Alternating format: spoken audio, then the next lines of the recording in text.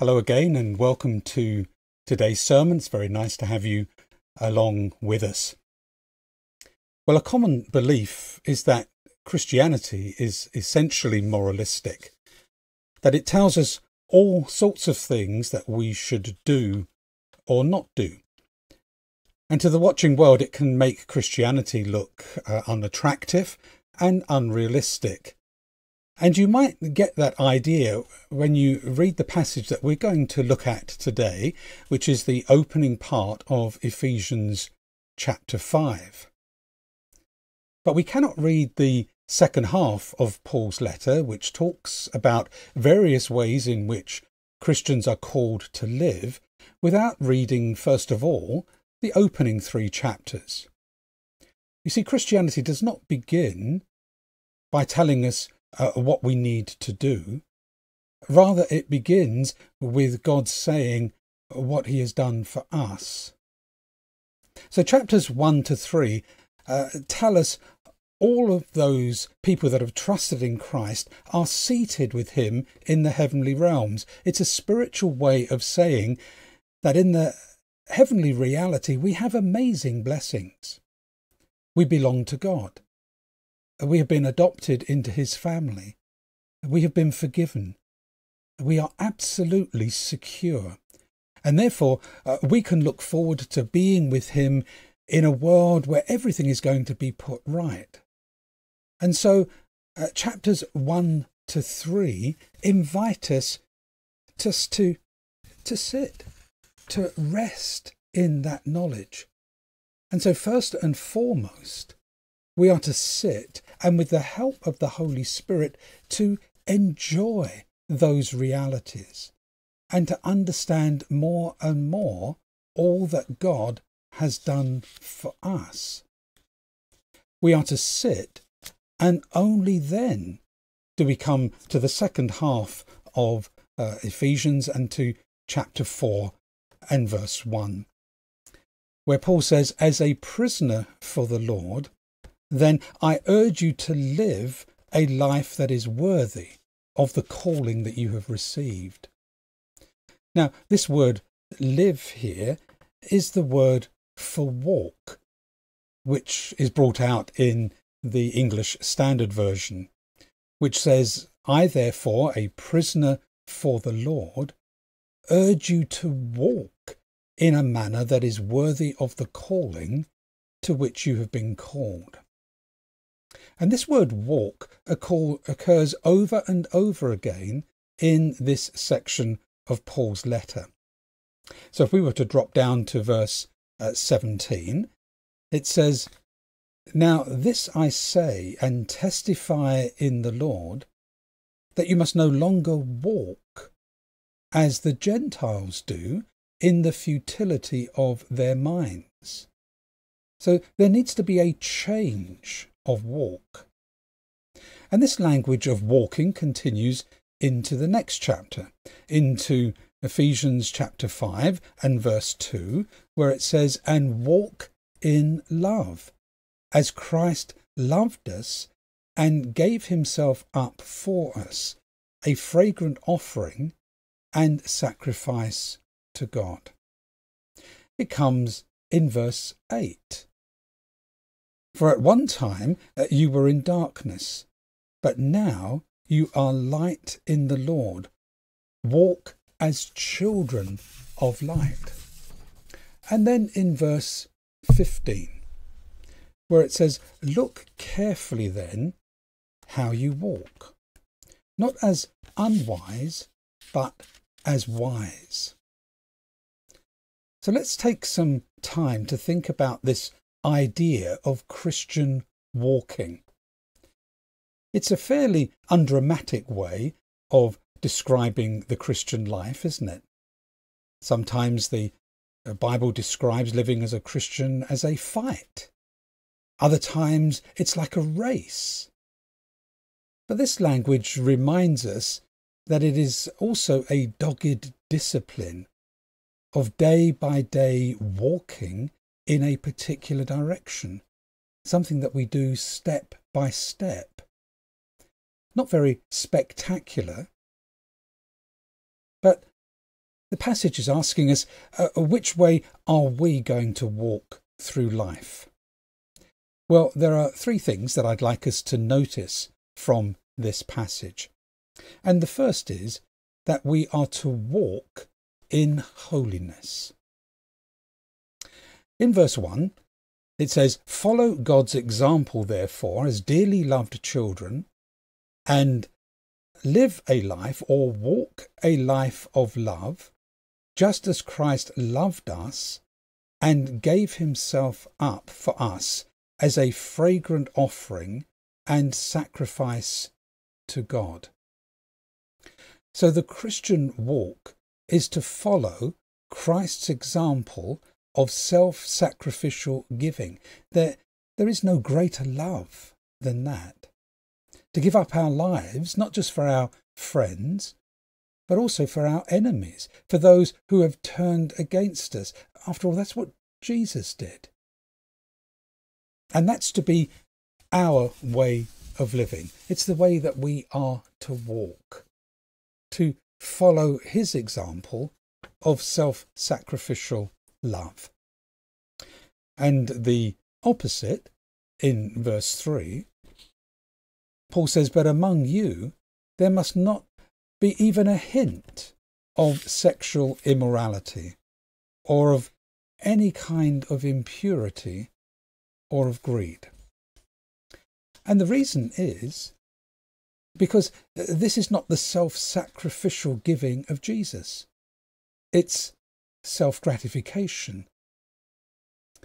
So when the Bible says not a hint of sexual immorality or impurity, it's not because God is prudish. It's not that the Bible is anti-sex. In fact, all of the negatives in this area flow from its positives. Now, we can sum up what the Bible says about sex positively in 4 very simple phrases. The first is that God is for sex. It is his idea. He made us male and female as sexual beings. The very first command in the Bible is to be fruitful and multiply. In other words, to have sex. It's very difficult to multiply without sex unless you're an amoeba. So God is for sex. But then second, sex is for marriage. Right at the beginning, we're told that a man will leave his mother and father and be united to his wife, and the two will become one flesh.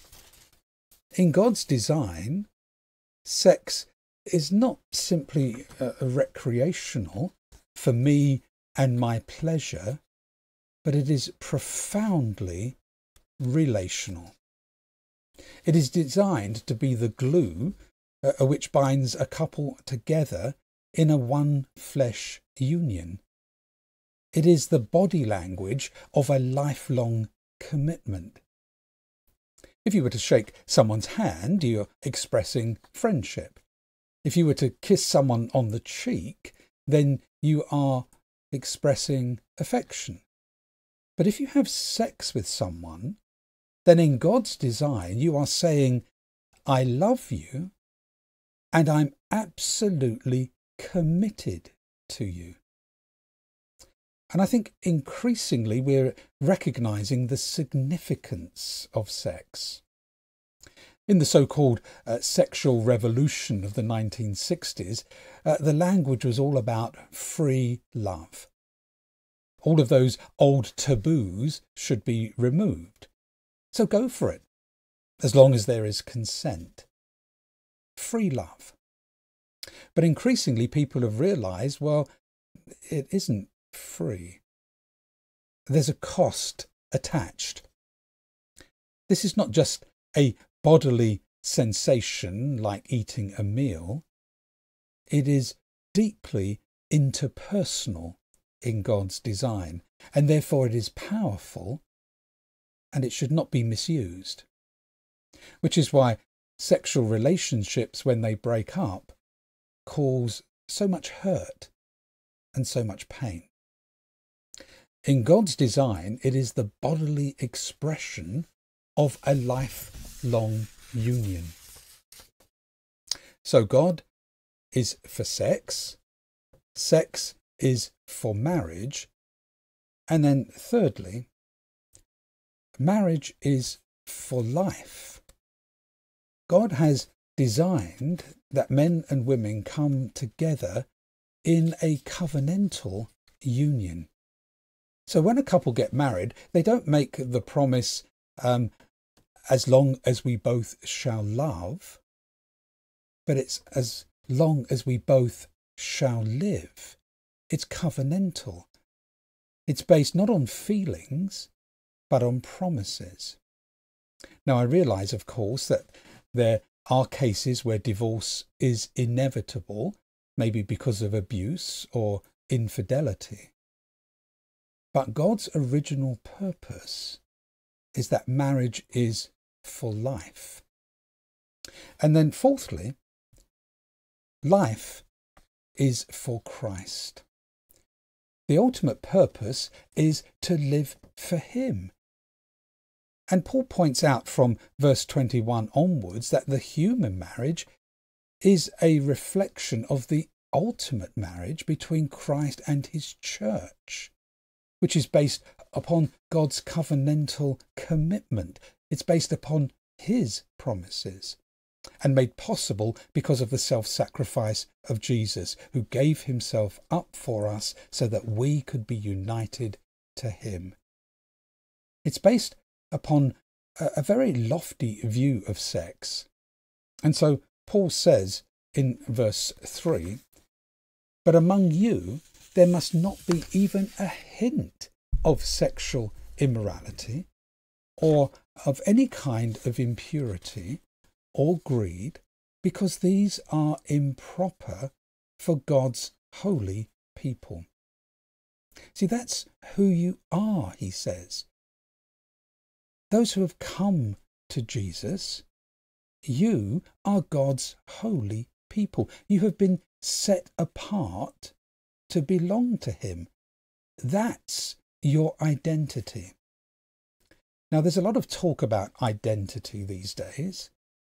There are those who say that their identity is in their sex. They are either straight, or they're bi, or they are gay, or they are trans.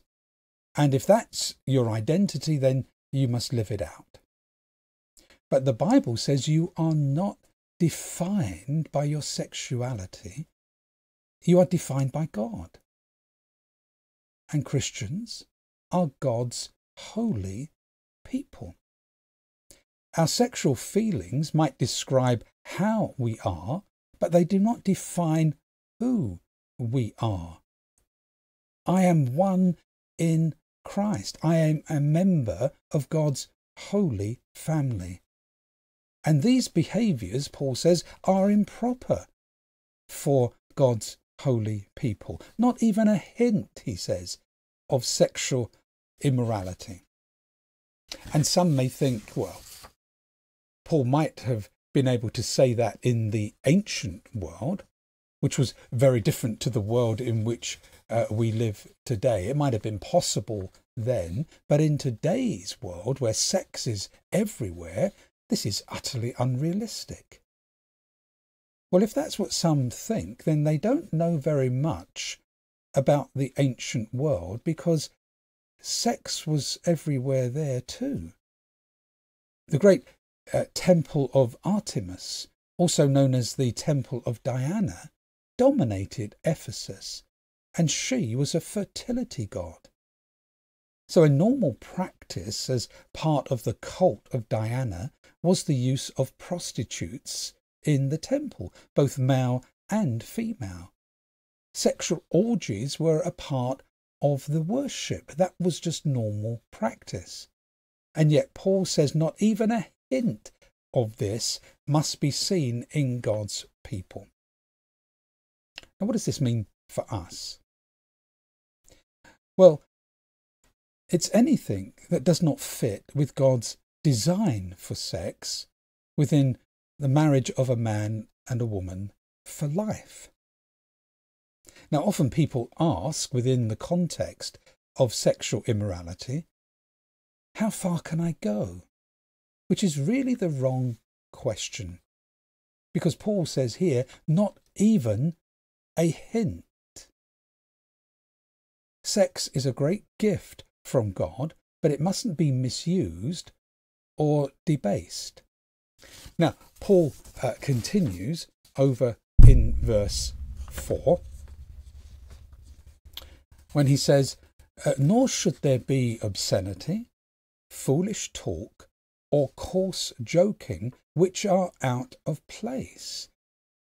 You see, he's saying they don't fit with God's holy people. These things are out of place for us.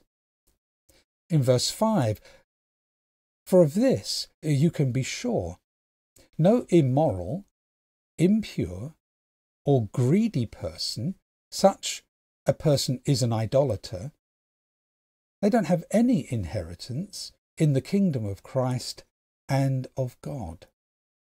Now, these are very strong words from Paul, but look, don't misunderstand. He's not saying if we ever miss up in these kinds of areas, that's it, we're done for. No, all of us mess up in all sorts of areas. Our relationship with Jesus is not dependent upon us living a perfect life. Otherwise, there wouldn't be any hope for any of us. We're all sinners in all sorts of ways. Now, this refers to those who are living a persistent lifestyle of sin without any attempt to turn away from it. And Paul says that's inappropriate for us as Christians. This is the type of behaviour that marks those who are not living for God, but are living for something else. And Paul says that they are idolaters. That is, they are worshipping something other than God. And maybe it's sex, maybe it's romance, maybe it's their own desires, or whatever it might be. So, verse 6, let no one deceive you with empty words, for because of such things God's wrath comes on those who are disobedient. Now let me say something about God's wrath. Because God's wrath is all about refining. It's all about healing. It's all about correcting to restore. It's like Malachi's refining fire to remove impurities so that the finished article is pure. But there may be other voices that say, well, look, it's only a small thing. It doesn't really matter. God's really only interested in your spirit, and your body is only a secondary matter. And sadly, some churches say these things don't matter in order to fit in with what the world is saying, to fit in with the prevailing culture of the time. But in Scripture, sexual immorality is not something that we can just simply agree to differ on. God cares about these things. And therefore, verse 7 says, do not be partners with them. Paul is saying, don't join in that particular lifestyle. Don't join with others who are living for something other than God. We are to be different because we are God's holy people, and so we should live accordingly.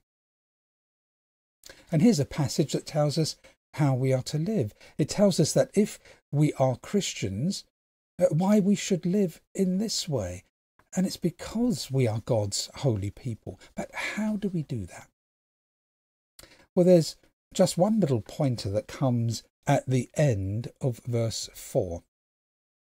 It says, nor should there be any obscenity, foolish talk, or coarse joking, which is out of place. But then Paul goes on to say, but rather thanksgiving.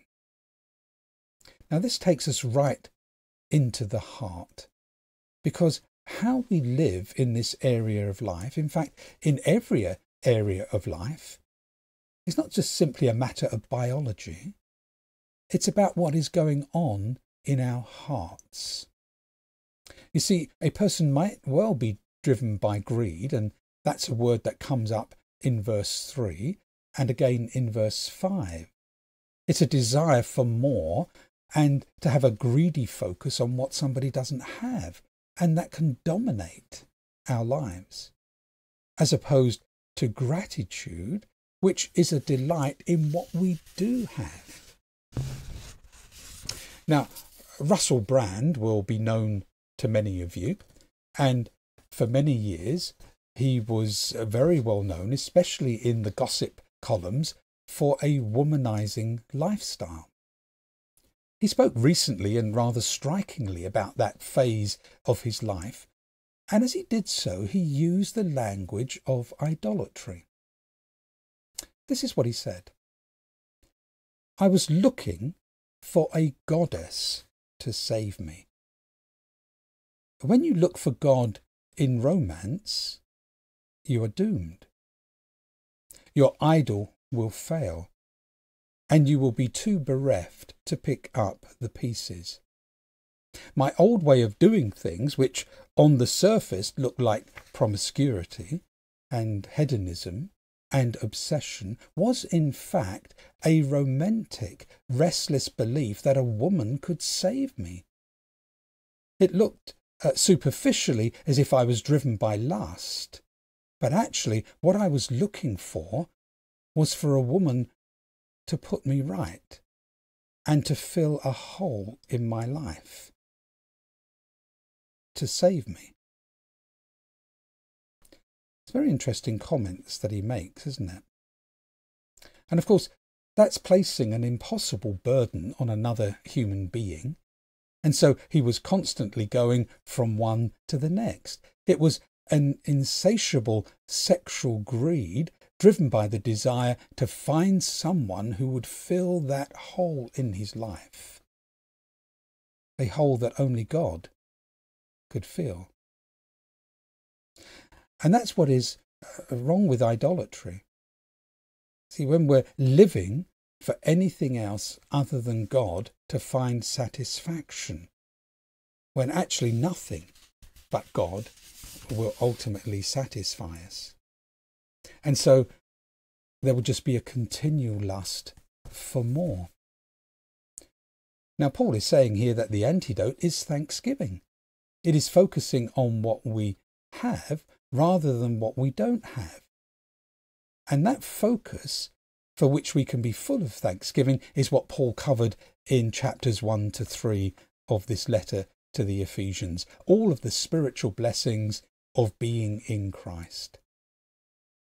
You see, ultimately, sexual desire is not a desire for sex. If it was a desire for sex, then having sex would satisfy it, but it doesn't. The desire for sex is the desire for a deep, intimate connection and union. But ultimately, that isn't even it, because when we have that deep, intimate connection and union with another person, then all of our longings would be satisfied. But they're not. Ultimately, the desire for sex points to a desire for intimacy with another person, which in turn points us to our longing for intimacy with and to be joined in union to God. We are made for relationship with Him. And those of us who belong to Christ have come into that relationship with Him. Just think of Paul's prayers in chapters 1 and 3 of this letter. Paul is praying that by the Holy Spirit these truths can come deeply into our hearts, that we may grow in knowledge of and in love with Him. For instance, if we have a look over in Ephesians chapter 1 and verse 17, Paul here says, I keep asking that the God of our Lord Jesus Christ, the glorious Father, may give you the spirit of wisdom and revelation so that you may know him better. And the more we grow in knowledge and love together of the Lord Jesus Christ, the more thankful we'll be and the more able we will be to resist any type of temptation, including sexual temptation. If we're feeling lonely or insecure, the ultimate answer is not looking to another person, it is looking to Jesus. We have a relationship with Jesus that is not just for this life, but it is forever. So walk in holiness with gratitude and not greed. You see, that is the logic of Paul's argument here. Now, our second main heading is that we are to walk in the light. Ephesians chapter 5 and verse 8 says, For you were once darkness, but now you are light in the Lord. Live as children of light, or walk as children of light. You see, a dramatic change has taken place as we come to Christ. The Bible says in him is light and there is no darkness at all. And because God is absolutely pure, we deserve to have no relationship with him because we were walking in darkness. But amazingly, the Bible tells the story of God coming down to this earth in the person of his Son and receiving upon himself the darkness that we deserve. You'll remember that darkness covered the whole of the land when Jesus died, and he faced that darkness for us. And the moment we trust in him, we can be flooded with light through our relationship with Christ. You are light in the Lord, Paul says. Verse 9, for the fruit of that light consists in all goodness, righteousness, and truth. And what does that look like in practice? Well, verse 10. And find out what pleases the Lord. You know, when you start going out with someone for the first time, you want to know what pleases the person. And so, for example, when their birthday comes round, you don't want to make a big faux pas and give them something that they hate or dislike. We'd be very wise to find out what it is that the other person likes if we want that relationship to continue. And we as Christians are to get up in the morning and think, Jesus, how can I live today to please you rather than just to please myself? See, this should be the focus of our lives. And that's why we read the Bible, in order to find out what does please the Lord. And negatively, that means have nothing to do with the fruitless deeds of darkness. Not even a hint, Paul says. In verse 11, have nothing to do with the fruitless deeds of darkness, but rather expose them. Now, that doesn't mean that we go around telling people off. It's rather through the way that we live our lives in the light will shine and expose the darkness. Now, that happened in the ancient world, where it was considered normal for people to use the temple prostitutes. It was common for a married man to have a mistress or to have a teenage male sexual partner. That was considered a normal part of society. But Christians were to be different, and walking in a very different way would show up those practices for what they were.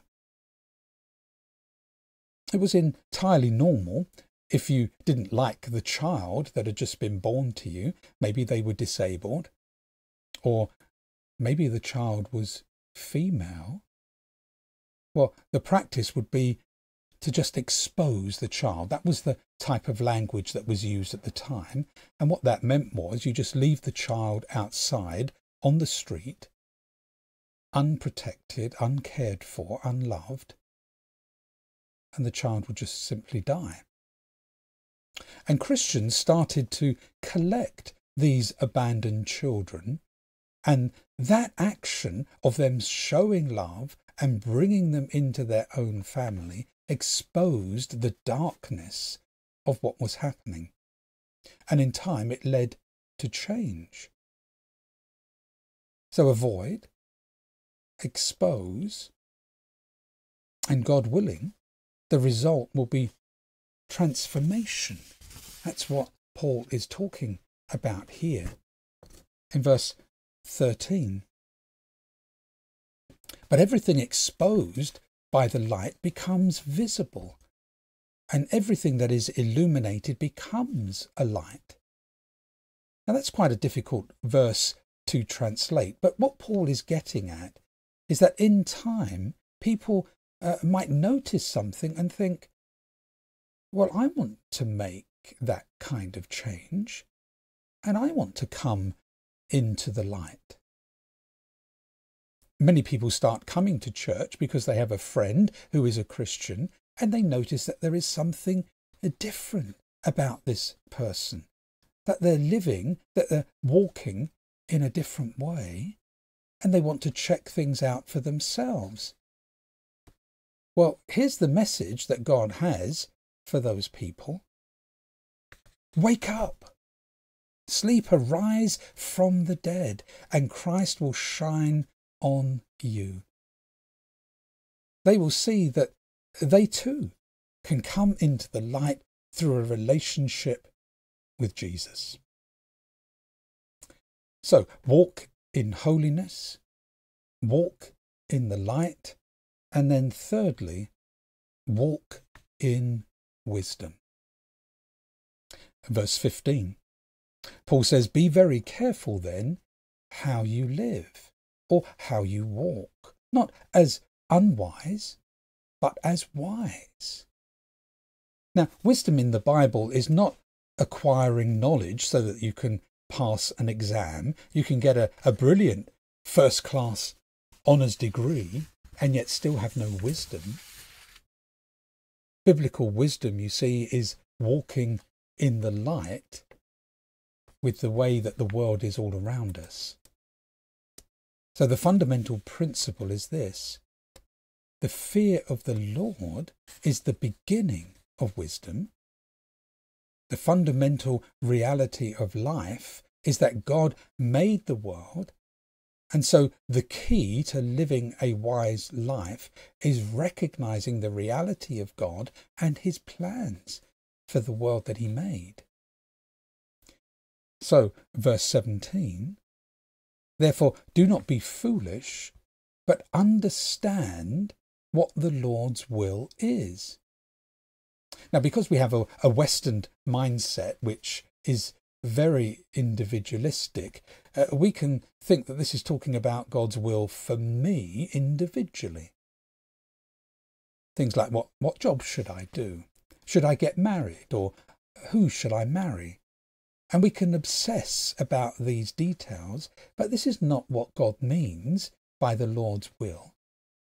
Paul has used this phrase a number of times already in this letter. Just look back to Ephesians chapter 1 and verse 9, where Paul writes, he made known to us the mystery of his will, according to his good pleasure, which he purposed in Christ. And then in verse 11, Paul says, in him we were also chosen, having been predestined according to the plan of him who works out everything in conformity with the purpose of his will. God is working out everything in conformity to the purpose of his will, which is ultimately to bring all things together under Christ and in union with him. That's his ultimate will. It's God's big picture to put everything right through his Son, the Lord Jesus Christ, which has been activated right now through the church. And every time an individual comes and puts their trust in Christ, they become a part of the church, which is just a little trailer pointing toward what will be fulfilled when Christ returns. So wisdom, you see, is recognizing who God is and recognizing what he is doing in the world by putting everything right through his Son, and then living and walking accordingly. And so in Ephesians chapter 5 and verse 16, Paul says, making the most of every opportunity because the days are evil. The world's in a mess. You don't need me to tell you that. It's broken because people have turned away from God. But Jesus is going to come again. So walk in the light of the eternal plan of God. Making the most of every opportunity is not just saying don't waste your time. It's saying live in the light of God's eternal plan. Now, what is it that I can do as the person I am with the gifts that I've been given that can bring glory to God? How can I serve God in the light of his eternal plan? Well, for some, it changes the whole direction of their lives. Maybe they give up a career and become a missionary and go off to some far-flung land. For others, it doesn't involve a change of job or location, but it involves a change in mindset and of their focus. Living in the light of God's plan, Paul is saying, don't waste that life. And what does living wisely look like? Well, verse 18. Do not get drunk on wine, which only leads to debauchery. Instead, be filled with the Spirit. You know, we talk about being under the influence, don't we? Well, Paul is saying if you're going to be under the influence, make sure that you are under the influence of the Holy Spirit and not alcohol or the sinful world of darkness which is all around us. Now, what Paul is saying here is in the present continuous tense. What he's saying is keep on being filled with the Spirit. It's not a one-off experience, or it's not something that we just experience a couple of times in our life. This is something that must be ongoing within our Christian walk. And it's linked to those wonderful prayers in chapters 1 and 3, where Paul is praying that the Spirit of wisdom may help us to know God better through the Lord Jesus Christ.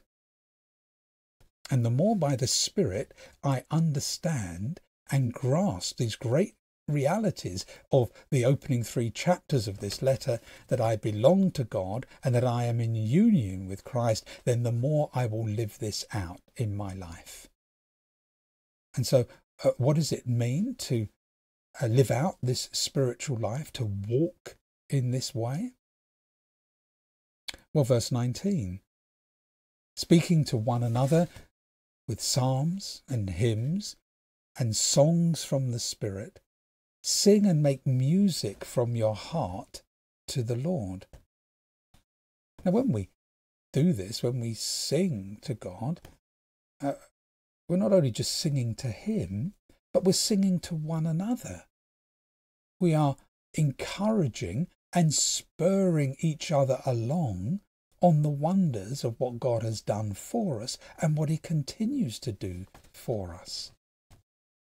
And then verse 20, always giving thanks to God the Father for everything in the name of our Lord Jesus Christ. And so you see, Paul comes back to gratitude again, not greed. So Christianity is not a moralistic religion, because even before we began to move in God's direction, Jesus came to work and to live the life that we could never live. He had absolute holiness and purity. He always walked in the light, and he was always wise. And then he died the death that we deserved, so that we are forgiven and safe in him. And all sins, whatever they are forgiven, even before we take a step in his direction or have done anything in terms of the way that we live. Free forgiveness is ours. And so often we want to just fish around in our pocket as if we could try and pay for it. Or we say, I'll stop doing X, Y, and Z. I'll start going to church, or I'll start doing whatever it might be. But it's free. It's a gift. And then we find that it's the Holy Spirit who helps us to understand these things, so that we actually want to live for the one who gave his life for us. To live a life of gratitude and not greed, not to earn God's love, but to respond to it. Let's pray together.